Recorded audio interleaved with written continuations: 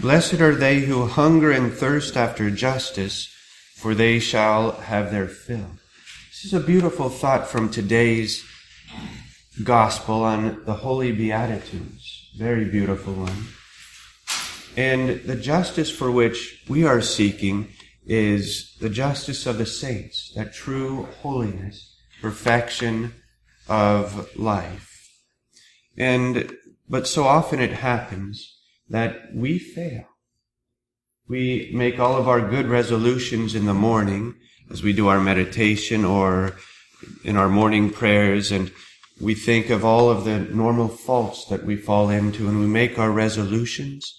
And by the end of the day, when we make our examination of conscience before going to bed, we see that our list of sins and faults and falls really hasn't changed from yesterday or the day before that or even a week or two before that.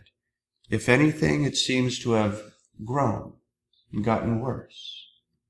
However, we should never become disquiet about that. You see, that's one of the tricks of the devil. Never forget it. And one reason why so many of us never quite make it to sainthood. Because we allow ourselves to become too disquieted by our falls. Now, there should always be, whenever we fall, there must be contrition and a true desire to amend our life, to do penance for that sin, and then move on. That's how we react to sin. That's how the saints reacted to sin. But you'll notice in the lives of the saints that they never allowed themselves, after a fall, to become disquieted. That's a sign of pride. And it's a sign that we were relying too much on our own strength, relying too much on ourselves, thinking that, well, we're big boys and we can overcome this, rather than falling on our knees and praying to God for the help that we need to overcome a sin, realizing that we are little children who need the help of a Father who will lift us up in his arms. It's the Teresian way, the little way of Saint Therese. And that is why she had such peace. She recognized herself to be so little that she could do nothing without the help of her Father. And so when she fell, she said that as a child she would cry and then cry because she had cried. But then she quickly realized that was nothing but pride. And so what did she do?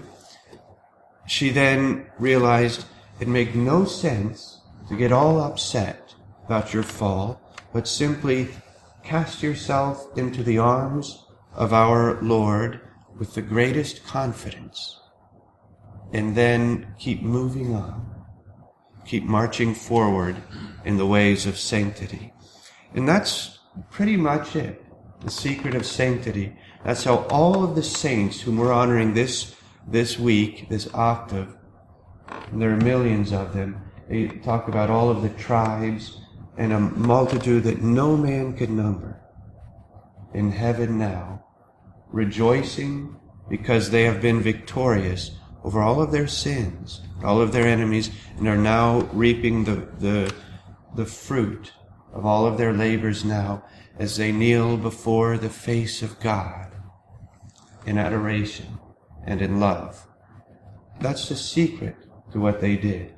If they fell, they never allowed themselves to stay long, to become discouraged or go into that attitude of, woe is me, for I have fallen.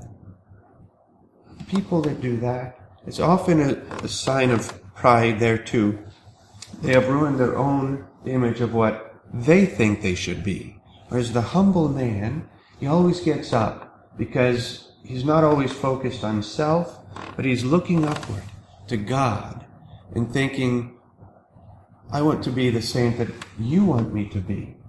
And if you permit me to fall, well, then you will give me the strength and the grace to get back up again and keep moving forward. And I, on my part, will simply humble myself and make an act of love and of contrition. That's the secret. And today, let's all of us work on that. And should we commit a sin, venial or, God forbid, even a mortal one, let us not become depressed or, even worse, let's not despair, but let us humbly admit that's what we are without the grace of God assisting us.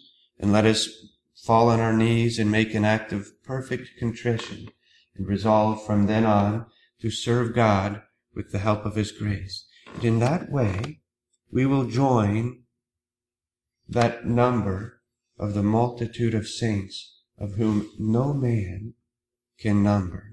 In the name of the Father, and of the Son, and of the Holy Ghost. Amen.